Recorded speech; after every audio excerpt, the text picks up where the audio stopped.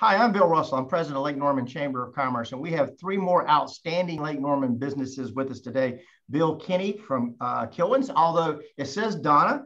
It's Donna's computer we're using, right, Bill? Yes. Yeah, and we have Andy Cooke with Cooke Rentals, and we also have Ken Zeigler with KS Audio Video, and he's here in Cornelius. Ken, I'm going to start with you. KS Audio Video, tell me what kind of equipment do you carry down there at KS? Okay, we carry just about anything audio video. I mean, we're really not a Best Buy, so it's not like we have tons of inventory, but we basically market both residential and commercial products. So we'll have stuff like TVs. We're direct with Sony and Samsung on TVs. We do audio for your house, so speakers, receivers, subwoofers, Sonos, that kind of stuff. We also do direct TV dish network. So we have inventory of that. We also do cameras and surveillance, all stuff like that. So it's virtually anything you can think of audio video related. Networking. So we do, routers and switches and that kind of thing. And your specialty is you have the staff that sets this up and works the customer or client through. Yes. We'll go and do a site consult at the customer's home or at the business, go over their needs, and then design a system and then work with them on pricing, and then actually do the installation, warranty it, and maintain it. Mm-hmm. Andy, Cooke Rentals, you guys have locations in several Lake Norman venues, and you carry a wide variety. If somebody wants to have an outside wedding or whether it's dance related, or you need to rent a tiller, you guys have the equipment in place. Share a little bit about what Cooke Rentals has in terms of all the resources you have. Absolutely. Thank you, Bill. Yes, sir. We do cover quite a wide range of services and products, and the tools and equipment are all out of our Denver location, but we regularly deliver those types of items into the Cornelius, Huntersville, Davidson communities. I mean, almost on a daily basis, where we're bringing skid steers and track hose and all those types of equipment that you might need for your projects. But in our Cornelius and Denver locations, we also do the event rentals, such as the tents you see behind me, tables, chairs, table linens, anything you need for a gathering. Bill, you guys just celebrated your 10th anniversary just a few months ago at Birkdale Village.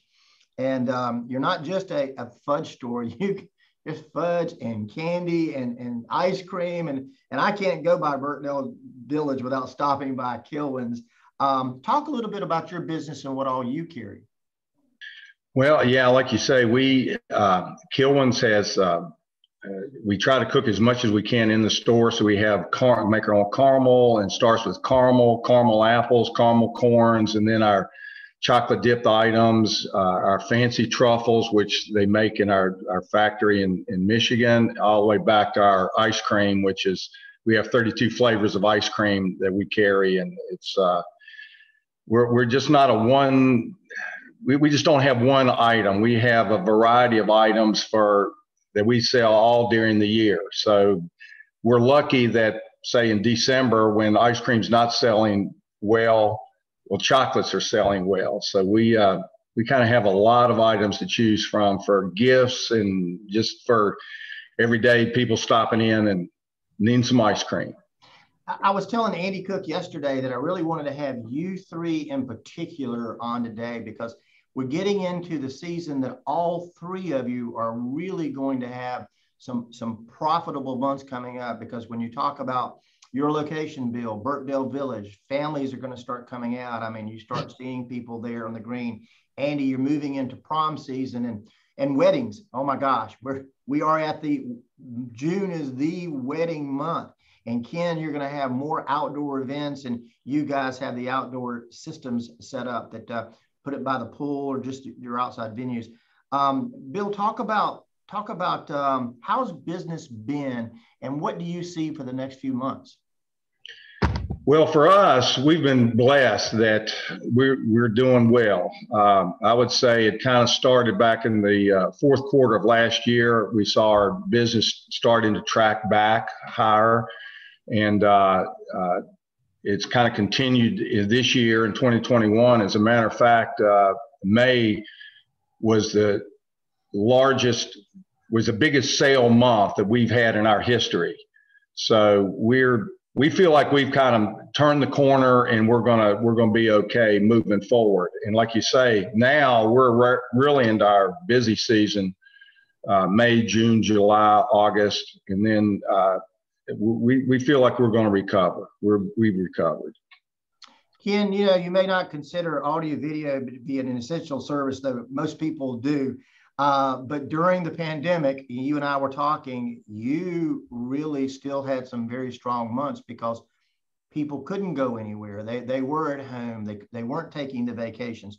Talk about how you guys were conducting business and what you saw through the pandemic and into these months.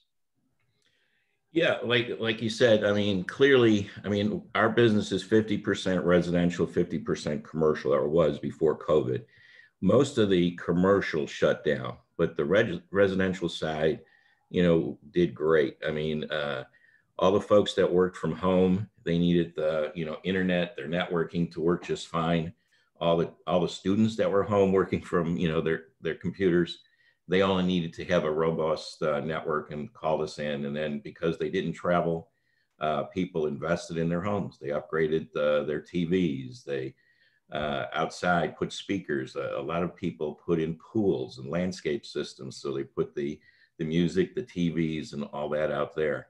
So during that time, there was a lot of uncertainty. We didn't know what we were doing, but we definitely increased our protocols for sanitizing. We staggered our techs coming into the showroom. We made sure that we had multiple meeting points so that we could do it, video instead of in person.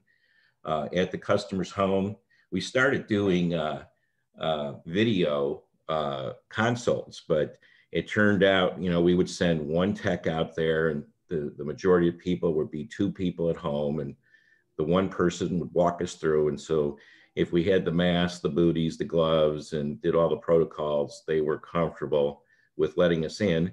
And that worked out great. I mean, my techs would work in either a group of one or two. We had buckets where we brought the equipment to the buckets, cleaned them, brought them in the house. When we brought them back out, we put them in the buckets, cleaned them, brought them back in. Consult at the showroom, it was clearly one at a time with the mask. So we were safe, and it worked out. Andy, yours was probably the business most impacted, I would imagine, because you do set up for a lot of events. Although you may equipment sale rent, you may still have had a lot of equipment leasing.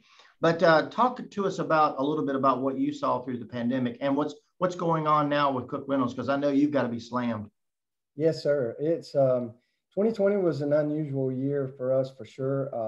Out of the Cornelius location, we're doing all event rentals out of there. So we were basically, for the most part, shut down. We remained open. However, there was little to no demand early on. We were able to begin doing some things later with tents for COVID testing and vaccines and that sort of thing. Corporate tents that people wanted to expand outside to have that space. Everybody seems to be more comfortable outdoors. We're really starting to see that turn, and the weddings, graduation parties and such are just back to 2019 levels. It's really incredible to see what a difference a year makes. We were truly blessed, though, that the tool side of the business flourished in 2020, and that is still strong. And so if you've got a project, we're still busy with that and adding inventory all the time. Speaking of, I've just put your webpage up that shows the Cooke Rentals information with the locations. Is the cookerentals.com perhaps the best way to reach you and to find out more information about what all lines you carry? Yeah, it's a wonderful way to get started for sure. The locations have different inventories, so that's why they're split up there. You can pick a location that's most convenient to you and then browse the inventory from there. It has an ability to build a quote in there, which will get sent directly to us, and we'll respond with that information that you're seeking, including whether or not you're looking for delivery services, that sort of thing. And there's also just general ways to inquire about our services on there and to contact us. But also, if you're needing a more immediate answer, you can always pick up the phone, give us a call, and we'll be delighted to speak to you and try to help you through whatever your challenge is and see if there's any way that we can be of assistance. Yeah, and locations in Mount Airy, King, Cornelius, and Denver. Yes, sir. Bill Kenney, I pulled up your website as well with Kilwin's Huntersville, and I'm looking at the chocolate fudge ice cream. I got to tell you, I haven't had breakfast, and I do love that maple fudge that you got down there. That maple walnut. That's maple walnut. Oh gosh, that's my favorite. But also like that salty caramel that you got. Oh, that's our number one selling fudge, salted caramel. Yeah. Is this perhaps the best way for people to find out a little bit about Kilwin's? And I see you've got your family. It is a family business for you. It is. My daughter, luckily, my daughter graduated from UNCC back in 2010, and we opened in February of 2011. So she came with me, and then her husband came on with us full time.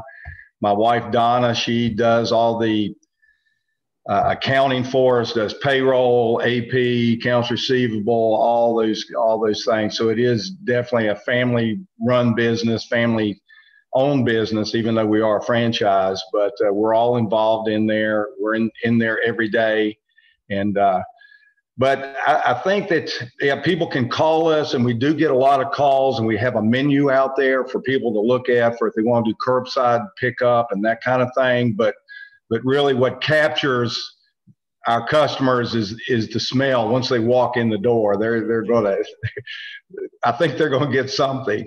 And, but we've been blessed that, people, they come in and they order things for weddings and we do a lot of group things, purchases and caramel apples and things at different times of the year. So it's the best things to come by the store. Yeah, and I'm awful partial to the chocolate ice cream with the waffle cones. Those are really good too. Do you make? Oh, they're the best.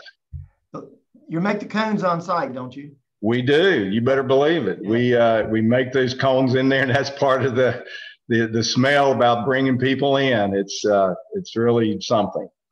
Ken, I don't know that you're a family business, but your son Nathan works with you. He pretty much kind of somewhat runs the show over there in Cornelius as well, right? Yes, yeah, he's the day-to-day operations. My wife does help out a lot, and also my nephew's working there. He's purchasing and inventory. So he had a lawyer's degree, but he's came back and he's working for us full time. That's great. That's great. Well, I have your website up, and I'm assuming that would also be the best way to find out about some of the resources and products that you carry as well. Definitely. If you go over to the right tab under the contact, there's actually a contact form that somebody can submit to us, and our sales staff will get a hold of them and set up a consult. They can give us a call at the store, and they can come and see us at the showroom right there in Cornelius, off on Chaton Road, just down the road from Aquesta. Ken, it wasn't long ago. I walked in the showroom and I was just sitting down, and I looked and there was this huge, big widescreen TV, and I was going, gosh, I'd love to have something like that in my house. And Bill Kenney, he said, it can be yours. And before I walked out of there, I owned a widescreen TV and of course got a surround system. And Ken, I don't know if I ever told you the story. I had 2 Labradors at the time, and Ken and his staff put together this surround system that when a doorbell would ring on TV, Abby and Gifford would run to the front door. and even recently, even though the TV's a little older, I have a dog that, when there's the screensavers that come on TV and it just kind of rolls.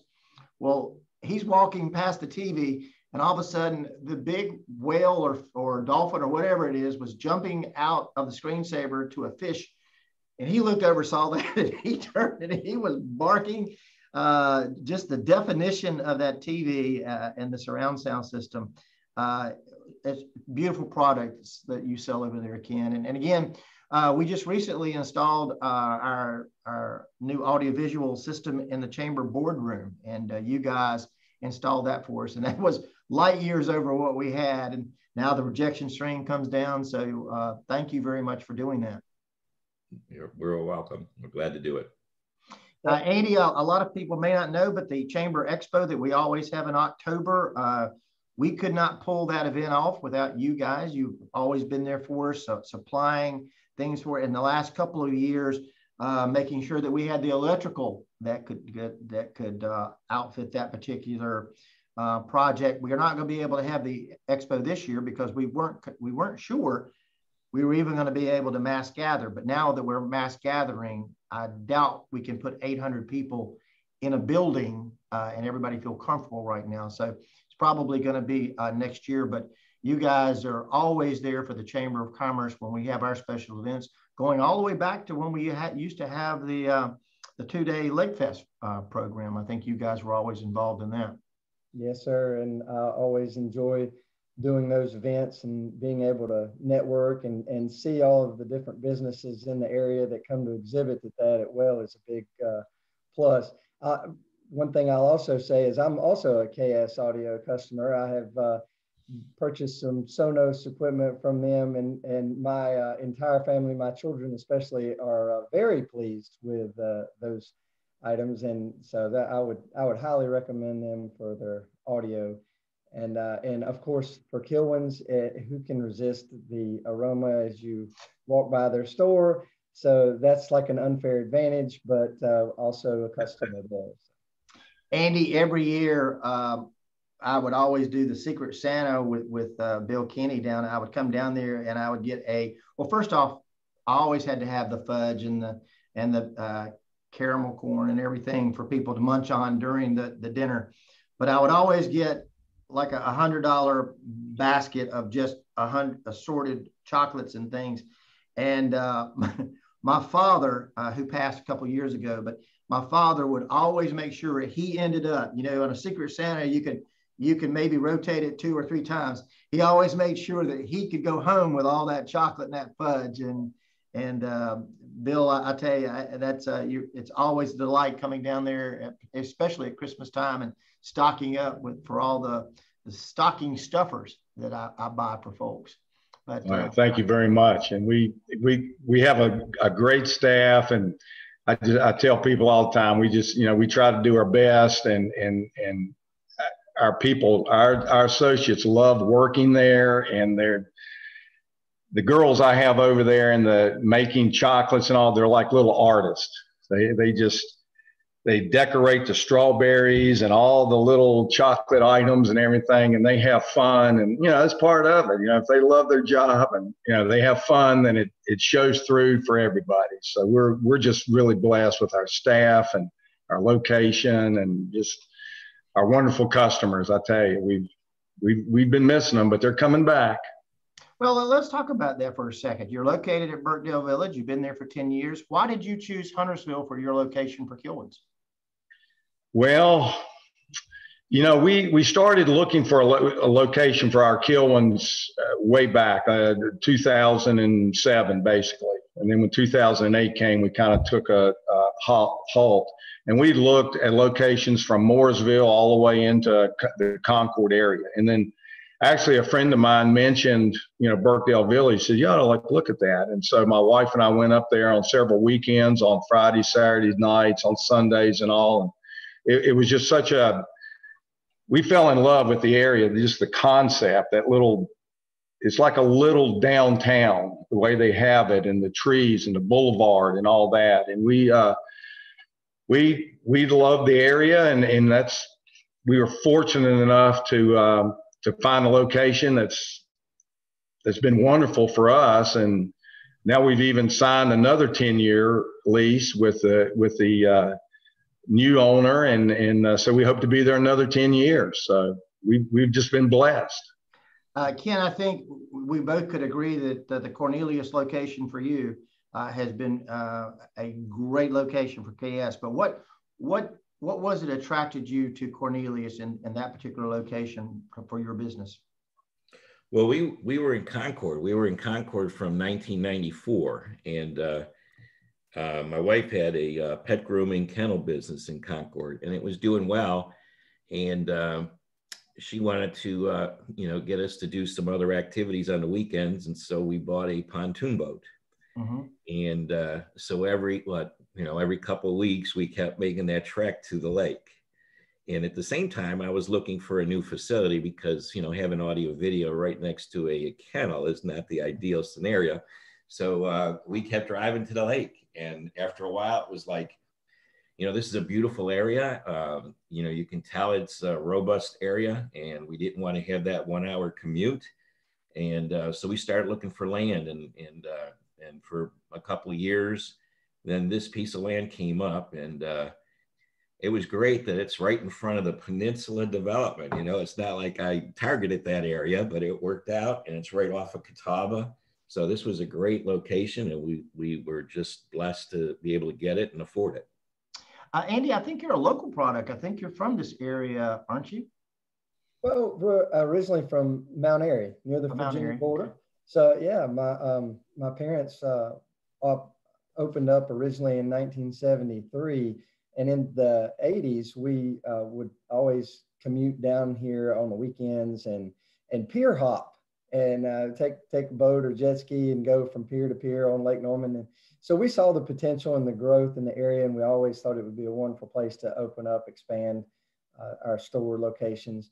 And so I've got my brother and sister-in-law operate the original location in Mount Airy, but then that's when we began in the early 90s and operating a store here and serving the Lake Norman community.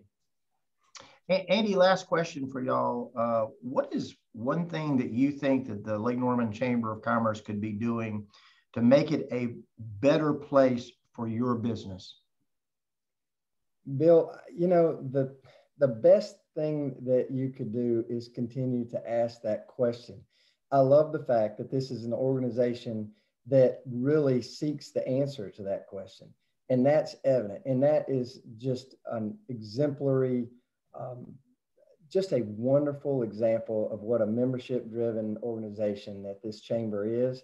And you have really done a tremendous job. I want to commend you of how you've navigated this pandemic and really evolved and made sure that the chamber was still a very useful, very educational aspect.